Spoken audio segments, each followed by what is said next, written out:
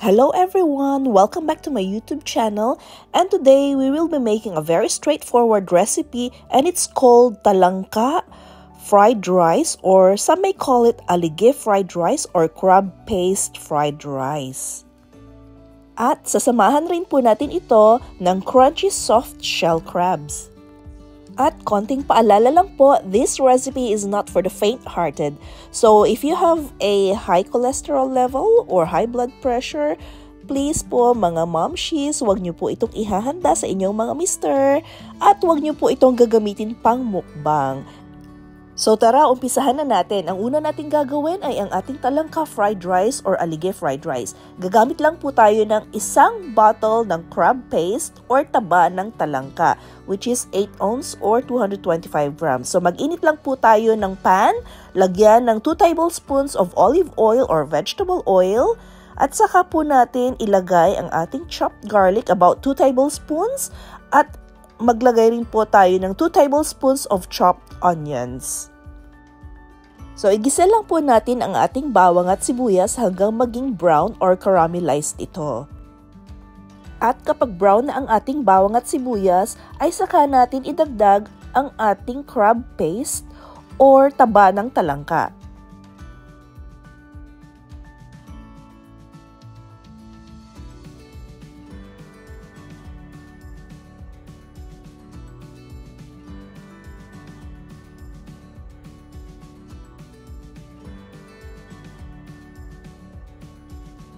And now, it's time to squeeze 8 calamansi, or kung wala po tayong calamansi, pwede po tayong gumamit ng lemon juice. So, hayan, idagdag na po natin ang ating calamansi juice.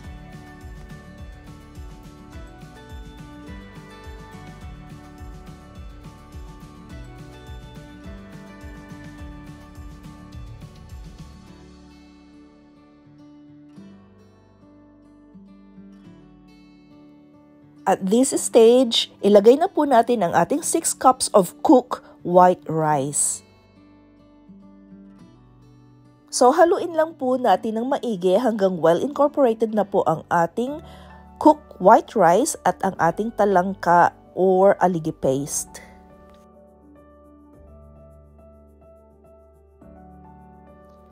So, kapag nahalo na po lahat, maglagay po tayo ng konting asin. This is according to your taste and preference. Kung ayaw nyo po ng asin, pwede rin po tayo maglagay ng patis. Pero konti lang po para po hindi ma-overpower po yung lasa ng patis sa ating aligue fried rice. And that's pretty much it. So, see how simple and quick and easy it is to make our talangka fried rice. Okay, so sunod naman natin gagawin ang ating crunchy soft shell crab. So, binili ko po itong soft shell crab sa Costco at bumili rin po ako ng coating mix, which is, we use this one for chicken. So, but you can use it for soft shell crabs. This is a very tasty one. Kung wala po kayo niyan, I will show you how to make a very simple coating later. Okay, so ito po yung nabili ko. So, I was expecting it to be small ones, pero sobrang laki naman po ata.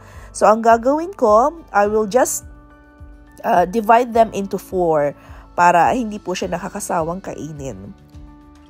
So, you can actually buy this soft shell crabs at your local fishmonger, or alam ko sa Pilipinas meron na rin to marami na rin, 'di ba? So, hindi ko alam kung mayroon din po sa palengke. So, usually frozen po itong nabibili. Yung last time na nabili ko is maliliit po siya. As in, kasing size lang po siya ng talangka. So, I don't need to cut them. But this one, it's just really huge. So, kailangan ko pong i-divide. So, ayan. So, ang gagawin nyo lang po ay i-dredge nyo lang po or coat them with plain flour before frying.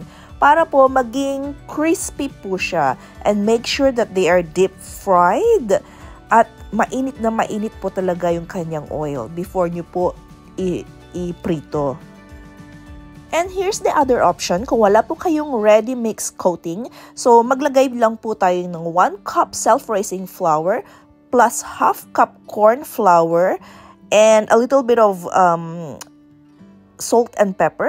At saka po natin lagyan ng tubig. So, gradual lang po yung paglagay ng ating tubig hanggang sa maging thin consistency na po yung ating batter. So, ayan. So, pag okay na, ilagay na po natin ang ating mga soft shell crabs. So, heat the pan and put enough oil, just enough for deep frying. Okay, so kailangan mainit na mainit po yung ating oil before po natin ilagay or iprito ang ating mga soft shell crabs. Okay, so para po ma-achieve po natin yung very crispy and crunchy soft shell crabs.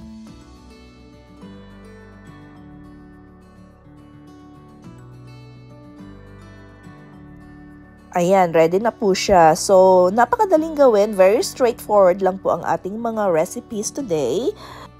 And here we go. Here's our talangka fried rice or aligue fried rice with our very crunchy soft shell crabs. At pwede rin po tayo maglagay ng toppings like fried garlic and fresh spring onions. At kung wala naman po kayong soft shell crabs available in your area, pwede rin po tayo maglagay ng side dish like nilasing na hipon or grilled pusit or pritong tilapia. You can be resourceful and creative as much as you want. Pwede rin po maging side dish ang pork barbecue or grilled liempo or lechon Cebu. O diba? Very yummy talaga.